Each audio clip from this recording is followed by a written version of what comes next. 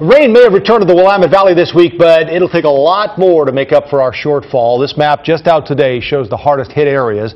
The driest states, like California, show dark red, but a closer look at Oregon shows brown, a sign of severe drought.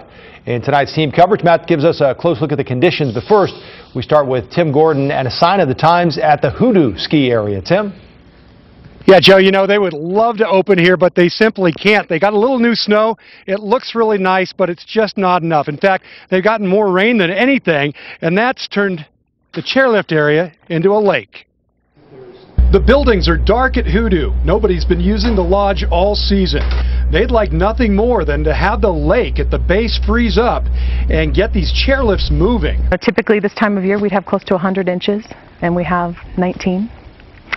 So yeah, it's been really hard and unexpected, and we don't really know how to deal with it. This is uncharted territory for us.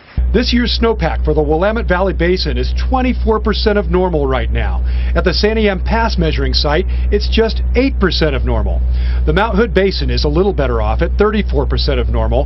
The Mount Hood site alone is at 51% today.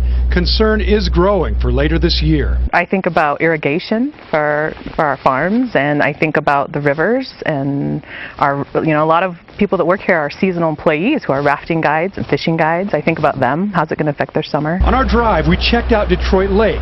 The reservoir is usually low in winter. Today, it's actually 17% higher than normal. The Army Corps of Engineers controls how much water comes out of the dam throughout the year. And we also recognize that the forecast for rainfall for the rest of the spring is pretty uncertain right now.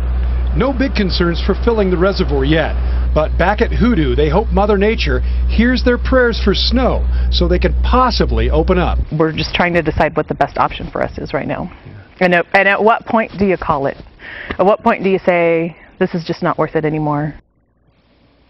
Yeah, no decision yet, and a couple of good storms with snow could make it a go, but they are halfway through the normal ski season here already.